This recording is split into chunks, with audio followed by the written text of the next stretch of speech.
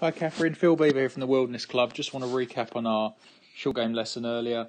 So we was working on two methods, okay, first of all. So I always want you to adopt the sensation or visualization of hitting a high shot or a low shot. Once you categorise that, your chipping action is going to become a lot easier. So the swing here on the left is the high shot, where we've got the ball opposite the left heel, almost like driver. Okay, the blade of the club is slightly open. And this is all where you're going to feel where you, as you swing back, again, you're going to stay nice and wooden, but tendency is you're going to break the wrist slightly on these higher ones. That's a natural tendency. But on the way through, I want you to try and feel that you slide the club head underneath the ball. So the club head is going to beat the hands through impact, and the club head is going to slide past. So when we come at this frame here, we can see here, that's the angle of the shaft, and there's the angle of your left arm, okay? Not a very good line. There you go.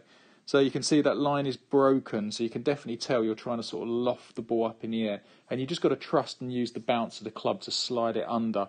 And like I demonstrated, when I put you on that sort of wet, squidgy, muddy lie, if you tried to hold the angle coming into the ball, you'd hit it heavy or thin, where you need to actually use the bounce and slide it, as I demonstrated there. So that's the high shot. The low shot here on the right is very simple again. Feet nice and close together. Ball's now middle of the stance.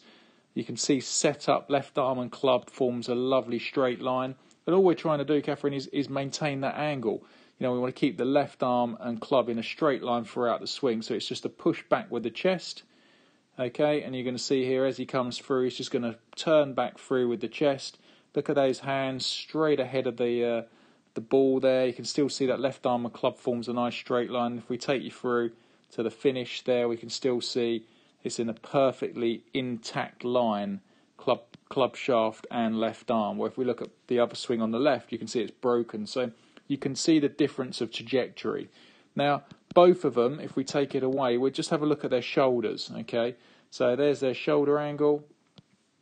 Let's bring this guy up there. There's his shoulder tilt.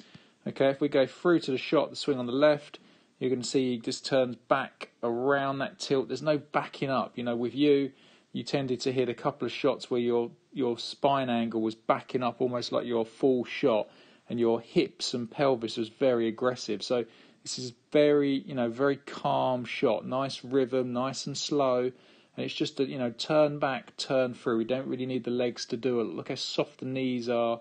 It's just a turn through. If we look at the other guy on the right for me, here it's just a rock back, rock through. Nothing really can go wrong. Hardly anything's moving. So work on them two techniques for me. Practice both of them on a slight down slope. That will just encourage your shoulders to turn more down the slope and around as opposed to tilting. Okay, and practice with the alignment stick. So this low one here, we put a stick down the shaft or down the butt of the grip, and it was sticking out, and that gave you the feeling that actually you just needed to turn your chest more to stop flicking at it through impact. And then to take it one step further, you then try and change the philosophy of trying to always land it on the green by about 5 or 6 foot, and then depending where, obviously landing it 5 or 6 foot on, it depends on how far the ball will run from that spot. So i.e. if the flag is 4 yards on and you're trying to land it 6 foot on, the likelihood it's going to be a little bit more loft depending on where you are. And then we get a bit further away from the same spot, you'll be running it a little bit more, just like we did with the two balls on the green. And like I said to you, chipping the garden onto your towel, use the towel as a spot. It's all about spot chipping. And once you've got this technique and you can slow it down, you're going to be really, really good with it. So let me know any problems, give us a shout. Otherwise, I was quite impressed, and I'm looking forward to helping you. Thank you.